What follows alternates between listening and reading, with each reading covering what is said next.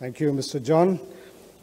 Mr. K. Srinivasan is the Managing Director of Carborundum Universal Limited, QME as it is popularly known, a 2,400 crore company with 28 manufacturing sites in 7 countries. Since taking over as a Managing Director in 2005, Mr. Srinivasan has grown QME from a leading Indian abrasive company to a global player with major operations in Russia, China, South Africa, Australia and Thailand. Ladies and gentlemen, please welcome Mr. Srinivasan as I now invite him to present the keynote address. Thank you. Good morning, everybody. Mr. C.K. Ranganathan, Mr. Ramkumar, Group Captain, and of course, John. It's a great pleasure to be on a panel with such eminent speakers. I have been invited here to share my experience of being a part of the Murugappa Group. So let me start by bringing greetings from the Murugappa Group and our chairman, Mr. M.M. Murugappan. The Murugappa Group, as some of you may know, was the first Asian business that was awarded the IMD Lawson Award for Outstanding Family Managed Business in 2001. So when I speak about my experiences about working in a family business, I expect that in sharing this, there is some learning for some of those people who are still running family businesses. Family businesses, like all of them mentioned, has been there for many, many years. Most economic activity in developing countries starts largely through family organizations and eventually blossoms into larger corporates. As the countries develop, they have less of family businesses as the corporates become much larger. So if you look at it, developing world has something like about 60 to 85% of all its businesses as family businesses. But in America, it would probably be nearer to about 30%. But there are always exceptions. Walmart, one of the largest retailer, is still a family business. So there is no specific rule that as you become bigger, you will not be a family business. So that's the first caveat I take before I start. Family businesses largely have to grapple with the 5 C's. They first need capital, then they need to have control. They have to have a career for all its constituents, the members of the family. They have to learn to manage conflict. And of course, they have to create a culture which will hold them all together. So these are the traditional 5 C's of a family business. And I'm going to share the Murugappa story and to see how these 5 C's played out in its last 100-odd years. In addition to the traditional 5C, I would add one extra C for developing countries, and that's contacts. You need to have a network, and this helps you, particularly in the early days of building a company. So let's go back to the Murugappa story. More than 100 years back, in the plantations of Burma, the laborers needed to have funds provided to them, so they needed some kind of an indigenous banking. And to provide this indigenous banking, the Chettiars of south of Karaikudi area went there to provide them money. They didn't have capital, so they actually borrowed the money from the Lalas and Seths of Bombay. And they lent this money to the laborers in the plantation. So they actually were playing an arbitrage game. They were borrowing and they were lending, and they were making money in between. The reason why the investors handed out the money to them was they were trustworthy. The reason why the borrowers could borrow from them was, again, they were trustworthy, industrious, hardworking. They were not charging them usurious rates. They were charging them fair rates. They were a family. They would help them during times of distress. And they grew the business this way. And eventually, they built up the first C, capital. And the first C of capital was built basically by being industrious, trustworthy, hardworking, and being a part of the culture in which they worked. They could speak Burmese, they could speak Tamil, they learned all the languages, they spoke English fluently, much better than me probably. And this helped them to network and connect up with the Britishers of those days there. And this helped them in good stead when they had to come back after the communist revolution in Burma made it impossible for people to stay and work there. They lost most of their assets there. And when they came back to India, this network, or the sixth C as I talk of, connect, allowed them to set up manufacturing in India. The first thing they set up was to try and make steel cupboards and steel furniture at a place about 15 kilometers from here at Thiruvatiyur. They had set up this plant. They had got themselves a shed, and this was really early days, just before the war. It was very difficult to get anything done in India. They brought an old rice barn shed from Burma, set it up, and started making steel cupboards and furniture in the brand name of Ajax. And to finish it, they needed what is called as a sandpaper, something which you need to rub before you paint. And this was not available because war was practically breaking out in Europe, and this was all going into war supplies. They managed to locate an old maker, again using the sixth C of contact, in Midwest of Canada. A maker is where you make those sheets. It's like what you run your cloth through. And they had it boxed, shipped out by steamers, and the technicians were supposed to come here to commission it. The steamer landed, the containers landed, and the technicians didn't. So the next 2 years, they battled around trying to make it work and tried to produce paper-coated abrasives, which is used for sanding. And in the process, they learned to make coated abrasives. And what was Ajax steel cupboard and furniture ended up as Ajax abrasives, which is the precursor to Carborundum Universal as we see today. So this helped them to get into business.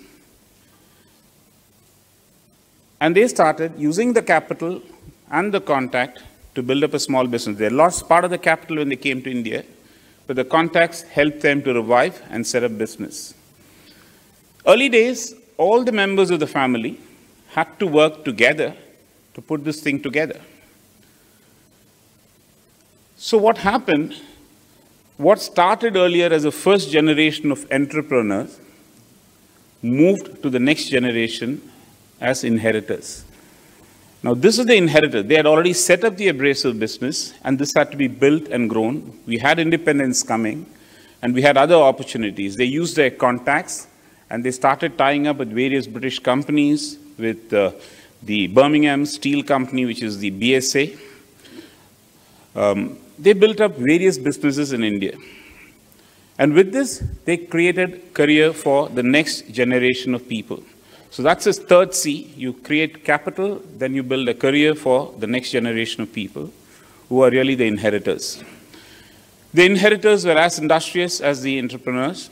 They built the business, they worked diligently, they stayed together, and they ensured that business progressed. But as business progressed, it became more complex, it became more difficult to run. So that is where you need to understand the third C of control. They needed to have control over their businesses. They had started most of their businesses in partnerships because that was the need of the day. So you have Tube Investments with TI of UK. They had the Birmingham Small Arms for BSA bicycles, etc. They had Carborundum, which is a tripartite joint venture with Carborundum, Niagara Falls, Universal Grinding Wheel Company, Staffordshire, as well as the Murugappas. Incidentally, they were not known as Murugappas in those days. Each of them called different names. They called them the TI Group. They called them different names at that time. And they used the transition to actually get control. They had built a business, and they gradually bought into their collaborators. And as the collaborators exited, they bought their shares and established control. They had in most of the businesses by this time between 40 to 50% of their shares. Control not only in terms of share ownership, but also in terms of the way they manage their businesses. So that was the third C, as I would say. The fourth C is most important. Businesses, family businesses don't last more than 3 generations, not even 3% last. The reason is the fourth C, which is conflict. If you don't have in place strong conflict resolution systems, you don't have in place effective conflict management, you don't have structures which will prevent major conflict breaking out, conflicts are inherent in family business, and that's the first reason why not even 3% of the businesses last for more than 3 generations. So they had the strong conflict resolution processes in place, and what did they do for this? They first had 2 levels of management, and I think Ramkumar did mention about it. They had what is called as the Family Management Council, which really managed the family. In the early days, the first generation when they came here, they could study in PSI school. Some of them couldn't study, but they did go abroad and do some management programs. But in the next generation, they set up strong criteria. They said each youngster must go abroad and study at least for 2 years. Must work in outside companies at least for 2 years, not in the group. Must come and do apprenticeship under a business which is not where his father is working. And he would work with and he would be mentored by one of the uncles. So there were strong rules put in place. There were rules that even if a family member of a particular generation get the same salary, he would not have a car better than his boss. If the family could afford, and he could afford to buy himself a good car, but if he's, let's say, going to work under me, and if I'm entitled to use a particular car, he must not and cannot have a car better than mine. So there were strong rules and regulations. He must be seen as a part of the organization structure. And so these all ensured that conflicts were managed well in time. The family council meets once a month, and the family council has all the family members as members, and that's male family members. That's another thing probably that will change over a period of time. And I'm sorry, that's what it is. I see a lot of ladies shaking their heads. Okay, so but that's where it is, and I'll come and see how they manage that part of it as well. So the family members would all meet in this council, and the leader and the council would deliberate on the various issues, and the kata, who is the senior most male family member, would take the final decision. And his word is final. Irrespective of what it is, that's final. And when he says that's it, and that's it. So it ends there. The business, like Ram mentioned, was separated from management. The management was run by professionals. A professional can also be a family member if he had come through the business. He would also not be, let's say, barred from running businesses if he has come through the business. And they would run the business as professionally as anybody else. So ownership and management was fairly diverse. So they were diverse from each other. So we call ourselves a family-promoted, family-guided, professionally managed company. So conflict was largely avoided by this, and conflicts were quickly resolved. Many of the family members, if they do not make the cut and do not have the interest to be in the family business, they would still get the same compensation as through the family office as what a cousin of his or a person in the same bracket would get, but he need not be working in the business. So it was not mandatory that every family member must be in the business. Now coming to the ladies of the family. So what they normally did is the ladies of the family were in charge of looking at all the CSR activities. The family as early as 1922 had started some level of formal CSR activity, and this was formalized by AMM Trust and MCRC as early as 1954. So it's been around for more than 68 years. And all these trusts, schools, colleges, educational institutions are all managed by the ladies of the family. My chairman's mother, she's 84, and she has been running the Velayam Chettiar School in North Madras.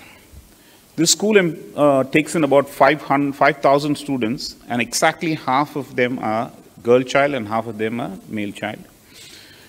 More than 70% are first-generation learners. This is in the fisherman area. More than 70% are first-generation learners. You must imagine what a first-generation learner is. They come from families where have been hugely protein deficient.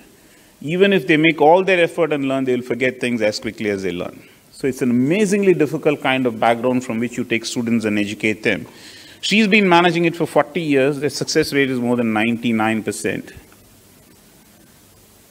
So that's a far, far more difficult business to run. It's not a business, it's a socially relevant cause, and they spend all their time running the non-business part of the Murugappa group. And so that's important as well. Now coming back to conflicts. So the conflicts were managed very effectively. The last C as we talk is culture. Eventually, what makes the Murugappa group big is not the 16 family members of the Murugappa family who are in business. It's how to get the 30,000 odd employees of the Murugappa group to feel that they're part of the Murugappa family. That's getting the family to become bigger, and that's where you build culture. Now, culture is built by very many things, and I'll give you an example of some of them and how they do this. We have what is called the 5 lights, the guiding principle on which the group is run. It's respect, responsibility, quality, integrity, and passion. These are the 5 lights, 5 guiding principles around which the whole business is run. Now, the family has to exemplify in every one of their action how they stand by these 5 lights. And that's how you build culture. Like, there are events moves to processes move to habits move to culture. It almost takes you 30, 40 years to build a culture. And the group has been so much at it to build a culture that we say this is the Murugappa way of doing things. And that's what builds the larger family of 30,000 people. So I'll give you a couple of examples. When Mr. M.V. Subaya, a chairman at that time, retired, and there are other rules, it's probably good to mention. Even if it's a family member, he retires at 65. He may be, however good it is, he retires. And at 65, he retires, he'll go back and do work for the socially relevant causes. Maybe he'll be in the foundation, he may be in the trust and other things, but he will retire from running commercial businesses. So Mr. Subaya retired at 65. And at that time, they did not have an immediate family member to take over as the group executive chairman. So they brought in an outside person by the name Mr. P.S. Pai. Mr. Pai at that time was the president of Wipro, and he was brought in as a group chairman. And the stalwarts who had to report to him were Mr. Alagappan, Mr. Velayan, Mr. Murugappan. They were all family members. And once they decide to bring an outside chairman, they subject themselves to the same discipline of having to report to this chairman. And Mr. Subaya, the retiring chairman, wanted to show an example that he says when he hands over, he really hands over. So he said, I'm not going to be in Chennai because people informally, formally will start coming back and referring or checking with me. So at 65, he decided to go to Kellogg's and do a family business conclave. And he actually studied for 2 years there at Kellogg's on the family business management. And said, I'm not going to be here. And when we hand over to an external chairman, whoever, he would be the chairman. And that's it. And that's a discipline you subject yourself to. That shows respect. That shows responsibility. That's how you build culture. I'll give you a couple of other examples. One of our earlier chairmen, some of you may have known him, Mr. M.V. Arunachalam. Outstanding gentleman. And I remember once we were in one of our guest houses in Delhi. It was really one of those cold Delhi winter, not the warm Delhi of today. And we had we were having dinner, and evening, a couple of youngsters from TI came to the guest house. They were from Chennai. They were woefully inadequately dressed for a Delhi winter. And they came in shivering into the guest house. They had no booking. We were having dinner, and he said, come, sit down, have dinner. And then they quickly realized very sheepishly that there was no booking there, and the guest house didn't have rooms. In those days, we didn't have all these telephones and emails, so you had to send faxes, and probably didn't come through or whatever. And then very politely, he said, okay, Srini, now let's go. We go out and stay in a hotel so these guys can stay in the guest house. So let's go out from here. Now, what did he do by that? He sent a message that there is respect, there is a responsibility. You must look after your colleagues.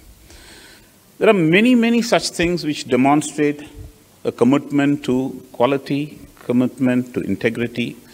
And integrity is not just in terms of being honest, it's much more than that. Integrity to what you think, what you direct, and what you do. One other example worth mentioning in this would be the famous saying of Mr. M.V. Arunachalam, one of our chairmen of many years. He used to say in the bicycle business in those days, and Ram was running bicycle business for many years.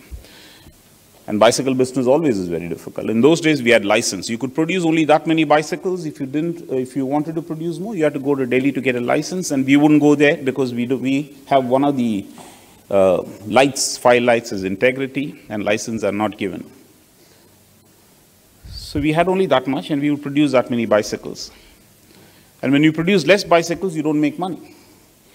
So one of our suppliers in those days used to be Munjals, the Heroes group of today, and they used to make parts for our bicycles. And these bicycles would be made, and the famous saying of Mr. Arunachalam always used to be, We will build bicycles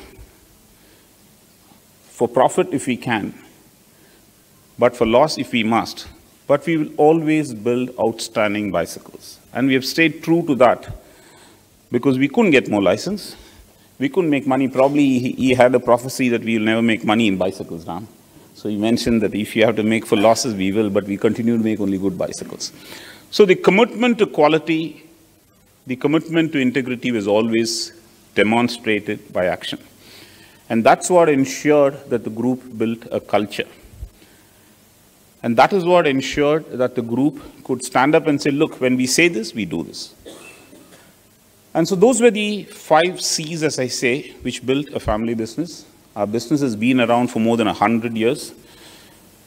As with everything, the 4th generation has moved. Now we have the 5th generation coming in. So in family business, we always say first is a set of entrepreneurs who start the business. Then it moves to the inheritors who inherit the business, who try and develop it and make it better.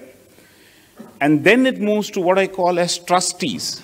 They have inherited a business which they have to control, guide, magnify, and convey it to the next generation. So the 3rd generation onwards, you become trustees. The Murugappa group has seen a generation of trustees who have run the business. They have the next generation coming in. The challenge is how to keep it going. Like I said, family businesses last, only 3% last for 3-4 generations. We're moving into the 5th generation. We have lasted so far. The culture helps organization to stay together.